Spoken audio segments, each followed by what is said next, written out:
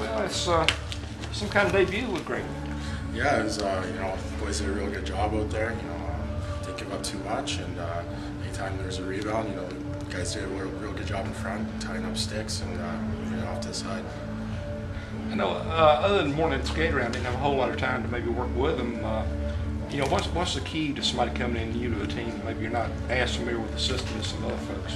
It's just just keep it simple and just focus on my job. Just stop the puck and just battle hard and talk to each other a lot and just get in the game.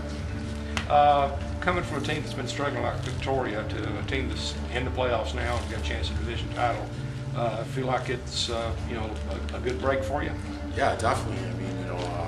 It was a tough little goal there in Victoria, and it's real fortunate that I got picked up by such a good team, and hopefully I can contribute and make a good run in the playoffs here. I saw where you got to play one game with St. Louis. What were the circumstances of that? I was backing up for a while, and I guess we were losing in LA, and I just went in there, played a couple minutes. Games like this, I guess, can maybe impress those folks again to see you move up.